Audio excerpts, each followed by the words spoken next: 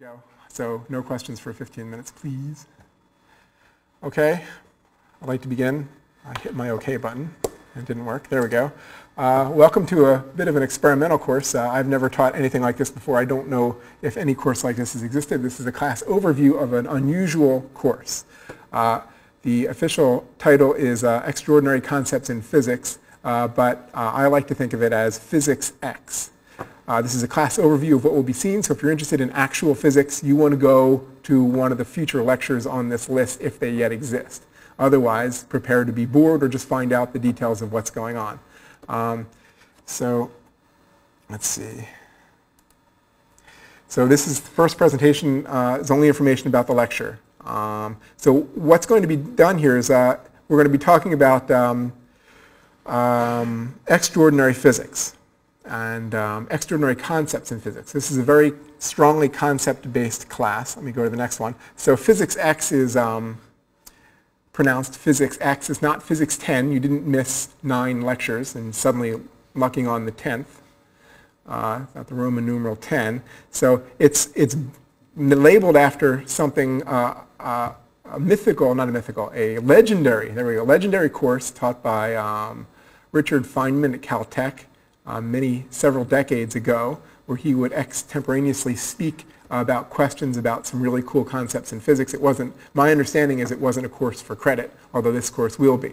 This course is different than that. I will try to go through many of the major concepts in physics, and the idea is to get to the concepts. So I'll tell even more about what the course is about next slide. I'll say who I am.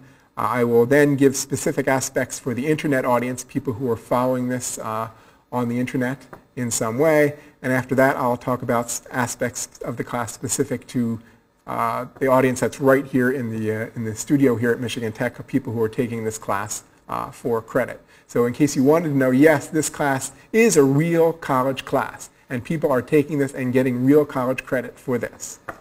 And I'm a real college professor. Okay, so as I said, this is named after a famous freewheeling course originally taught at Caltech by Richard Feynman. Richard Feynman is one of the more famous physicists. He won a Nobel Prize for quantum mechanics and things he did in quantum mechanics. He's had many very interesting original thoughts all over physics, research physics, but he's also known for the way he teaches physics. And he has produced several books that are really just amazing to read because he gets right through the equations and gets to the fundamental concepts in a way that I haven't seen anywhere ever. I'm not going to be able to do that. However, it is a goal that might be aspired to. So the basic concepts in physics I find are really cool. They underlie all reality, for one thing. So for people who are really interested in reality, this is your course. They are naturally attractive. I notice on the internet that people are attracted to discussions of very basic concepts. And many times on many bulletin boards I see people struggling to comprehend them. I struggle to comprehend them, and I have for much of my life. So as I like to say, sometimes you bring people up to your own level of incompetence. So possibly I can bring you up to my level of misunderstanding of some of these things. Or possibly your level already greatly exceeds that. But hopefully I can give you the benefit of my casting about in the waters for years. Many physics majors enter becoming physics majors. I was a physics major way back when F was equal to square root of MA way long ago. Hope to learn many of the fundamental basic concepts in physics. Many of them are interested in lots of interesting aspects of quantum mechanics and general relativity. And I remember I was somewhat disappointed as a physics major at a different school that it wasn't being taught. Now the reason, so we can get, won't jump. So the reasons why they're not taught are usually, I'm told, 3 reasons. One is it's too complex for undergraduates. So quantum mechanics is taught, but it's taught mostly mathematical. And when I would when I would ask curiosity-based questions of different professors, I found that they were really more interested in getting through the problem set than really delving into the fundamental what's going on here. And quantum mechanics in particular is really, really strange. And special relativity is pretty strange too. So I was also told that it requires mathematics too advanced. Now that's a problem if you want to actually do research and you want to write down things. But in order to understand some of the basic concepts, you really just have to understand a little bit of math, but the experimental setups that were involved and what it is these experimental setups are seeing. And if you see enough experiments and results of experiments, then you're sort of starting to get an understanding of the concepts even without the math. So that's one of the places I want to go with this. Also, one of the reasons why a course like this is generally not taught at universities is that it's not a prerequisite for really anything. You don't have to know the fundamentals of the two-slit experiment in order to go on to higher level physics courses. You need to understand conservation of momentum and angular momentum and energy and things like that, and those are taught very well. But the really cool aspects sometimes are not that important because they're not really drawn on. Also, Michigan Tech is a strong engineering school. So the engineers they need to know how to balance force, tension equations a lot more than they need to understand aspects of general relativity, what curved space might mean. They just don't need to really know that. So this course, in my opinion, then seems to fill a need. So I will attempt, strangely enough, to use as little math as possible. So you won't need to know about tensors or even differential equations or really even all that much in calculus or algebra. I'm going to try to get down to the fundamental experiments and just describe them conceptually as to what's going on and why this complex thing results down to this experiment and that experiment. And many times I'll play guess in the audience. Okay, here's a fundamental experiment in physics. What do you think is going to happen? And some of these are bizarrely simple and bizarrely hard at the same time. It's very easy to guess wrong, and these are very simple physics experiments. And I think the physics major might do better than other people, but I would think that even the physics major who did very well in all his or her classes might not get many of these concept questions or all of these concept questions correct. So as I said, when possible, I will relate basic physical experiments that underlie these concepts. So who am I? Who's this guy up front? Feynman taught physics X. Am I famous enough to teach physics X? No. Sadly, I'm no Feynman. I'm far from it.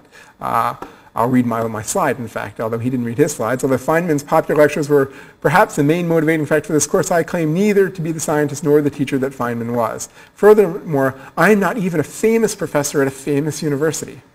I'm an okay professor at a state university. Michigan Technological University is one of the state universities supported by state funds in Michigan. Michigan Tech's a good school. We're listed in the top tier of U.S. News and World Report, although near the bottom of the top tier. And there's a lot of really good students here, who self-select because they're interested in math and science, and they wouldn't come here if they weren't. So the student body at Michigan Tech is actually surprisingly strong. Still, I see a need for a course like this, I think, across the nation, because I think there's a lot of hungry physics majors and hungry students and hungry people out there in the world who want to know more about the basic concepts, but don't have as much resources to go to as possible. Now, there are recourses. There are famous books. There's books by Feynman, books by people like Brian Greene, and there are some lectures on YouTube, but I don't know of anything really quite like this. Hopefully, others will follow, and this will become outdated in just a couple of years. Okay, so who am I? I am a professor of physics at a U.S. State University. I do research. I have over 50 refereed publications and over 1,500 citations. So citations are something that's important at universities to show that people are actually following your work and that somebody reads some of the papers that you write. I've published in several areas. I've published in black holes and cosmology and something called gravitational lensing, something called gamma ray bursts, and something called sky monitoring. So I'm really an astrophysicist. I'm not really a pure physicist in that sense. But I've been doing this for a while, and so I have some publications. I know a little bit. I've been thinking about some of these things for decades, since before I was a physics major. Am I afraid of math? Well, I taught graduate level math physics last year at Michigan Tech. So we have a graduate program here, which is a good one. And so I'm not necessarily afraid of the math, but I don't usually think so much in math. I think more in concepts, so I'm going to try to teach more how I think. Some people might know me because I am a creator and editor for a popular web page called The Astronomy Picture of the Day, which does well in terms of web popularity. Another reason you might want to, why I'm doing this is because I'm here and now. I see a need. So maybe in the future there'll be other venues you can go and do, but right now this might be one of the few chances you get to see lectures like this. And I'm willing to take the risk. It was actually a little bit of a possibly a coincidence and a little bit of a favor that I'm being allowed to teach this course at all, because many physics programs don't have something like this. Okay, so for the internet audience, you can go to iTunes, iTunes University. You'll find these lectures listed as they occur. They're being taught this time in the fall semester of 2010. Also, there is something called the Asterisk, which is started off as the discussion board for Astronomy Picture of the Day, and there are a lot of intelligent people on there. There's my past astronomy course. I have all the lectures on there. They're all there. And they don't even require a textbook. So one of my things I'm trying to do these days, I'm trying to teach without textbooks, because in my opinion, Wikipedia and online resources are eclipsing textbooks. We're working on, and I'm reasonably confident now that this will be available on YouTube. So you can search for them on YouTube, or you can go to the listings on nightskylive.net, which on the Asterisk bulletin board, and find these linked to YouTube there. There will be no textbook for this class either, partly because Wikipedia is relatively strong in these areas. In physics, which doesn't change very much, Wikipedia has a lot of things going for it. If you demanded a book, I would guess the Feynman book called The Character of Physical Law, which is available over Amazon and places like that, is really a great book where he explains a lot of fundamental concepts. I've read it several times. I read it when I was a physics major, and it really explains things exceptionally well. Now, what's going to happen here is these lectures will be about 15 minutes each, and there will be about 50 of them. So after every 15-minute period, I'll just stop, and 15 minutes is dictated by two reasons. One, it's the maximum right now in fall 2010 that YouTube will allow a standard video to be uploaded, and the other reason is because I myself would be reluctant to download a 15-minute video. It'd be kind of long and boring. 15 minutes is maybe stretching the attention span of people willing to look at these snippets. Okay, this is specifically for the MTU class. This is being taught as an advanced undergraduate class at Michigan Tech. You must log on to the class Blackboard page at courses.mtu.edu listed here. The official course number is 4999. If you haven't done this, don't expect to get credit for the class just because you saw the videos or downloaded. You have to do that. So on there's a syllabus, grading information, lecture schedule. You don't have to come to class, but I'd appreciate it. Class grades will be, the first thing is a one-page exposition on what constitutes plagiarism, because of the next two things, and because I don't want to hear other people's thoughts on the online forum. So it's just one page written by yourself, handed to me, signed, or sent to me by September 15. The second thing, which is pretty large, is I want people to discuss the lectures on the online forum that you see on courses.mtu.edu. I have that at 40%. What do you do? What you do is you just say what you thought about the lecture, say what you thought cool things were, number of good curiosity-based questions, and answers to other people's questions. Two 5-page summaries, please, during the semester. The first due October 1st. The next one due, I think, December 1st. I'll show you that. They have to be 5 pages. They will be summaries of the lectures, I've decided.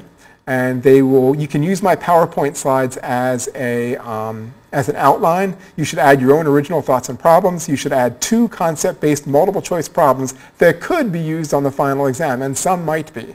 In addition, those are in addition to the 5 pages. And you have to tell me what is the right answer and why to your 2 concept-based multiple choice problems. A second one will be due on December 1st, and then the final will be a final exam. I haven't come up with the details of the final. It might be in an actual classroom. It will be perhaps 50 to 100 concept-based questions. Won't be very mathematically oriented. Will be conceptually based oriented. And that will be 25% of the grade. And I've tried to make this in a larger font, but it wouldn't do it. Based on that, excuse me, I will wrap up this 15-minute segment, and I welcome, even if you're not in this class, even if you're just catching this on the web, please, if you're interested, just scroll down and find a class that you think might be interested, a lecture snippet you might be interested in, and I'll see you then. You'll see me then. Bye.